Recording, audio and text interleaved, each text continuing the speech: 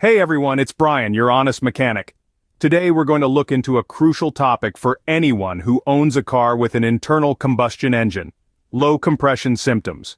Understanding these symptoms can help you identify potential engine problems early on, saving you from more extensive and expensive repairs down the road.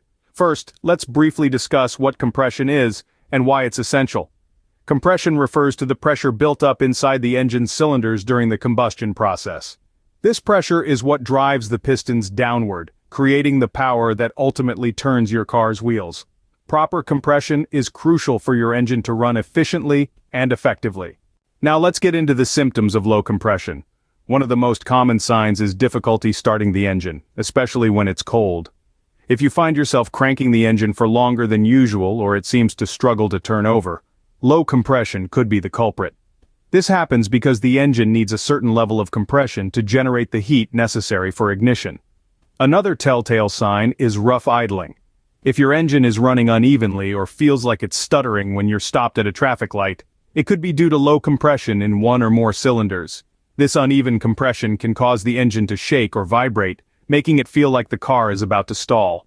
If you notice a decrease in your car's power output, low compression might be to blame. You might find that your vehicle is sluggish when accelerating or struggles to maintain high speeds. This loss of power occurs because the engine is not generating the proper amount of pressure in the cylinders, resulting in reduced combustion efficiency. In some cases, low compression can lead to increased fuel consumption. If your engine is not compressing the air-fuel mixture efficiently, it may compensate by using more fuel to generate the same amount of power. If you notice that you are filling up your tank more frequently than usual without a change in your driving habits, it's worth investigating the possibility of low compression.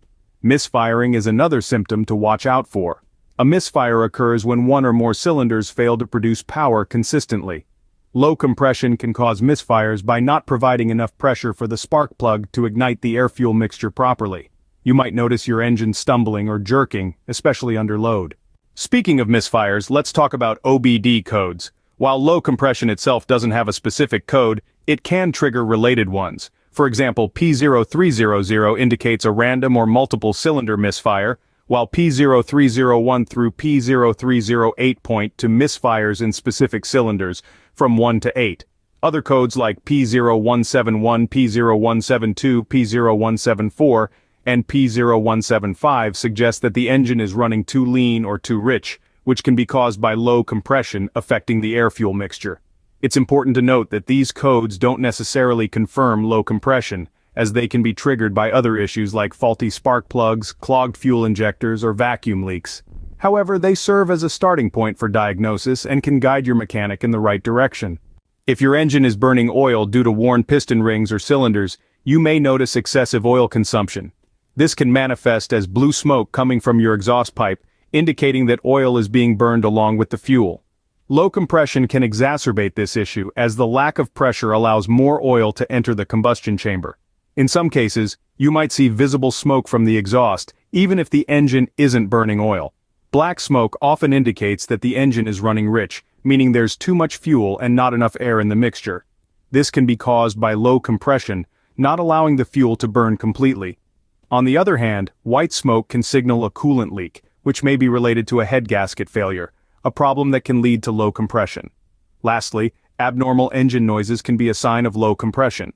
You might hear knocking, rattling, or hissing sounds coming from the engine bay. Knocking or rattling often indicates that the air-fuel mixture is detonating prematurely due to low compression, while a hissing sound may suggest a leaky valve or head gasket. If you're experiencing any of these symptoms, it's essential to have your vehicle checked out by a professional mechanic. They can perform a compression test to determine the health of your engine's cylinders. This test involves removing the spark plugs and using a compression gauge to measure the pressure in each cylinder. If one or more cylinders show significantly lower readings than the others, it confirms the presence of low compression.